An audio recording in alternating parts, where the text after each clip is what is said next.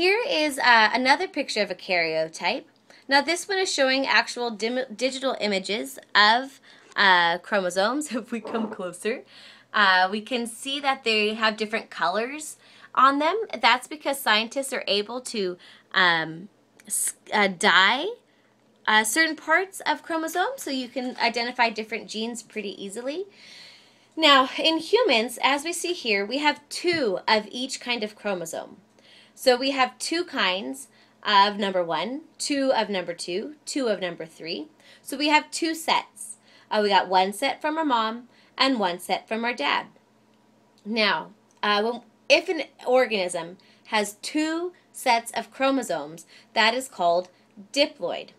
So for example, the cell here at the bottom is diploid because it has 2 sets of chromosomes. 1 from the mom, 1 from the dad. Now, if an organism has only 1 set of chromosomes, it's said to be haploid.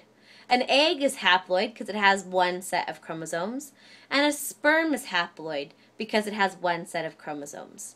So if a haploid joins together with another haploid, that's 1 set plus 1 set equals 2 sets. The cell you end up with is a diploid.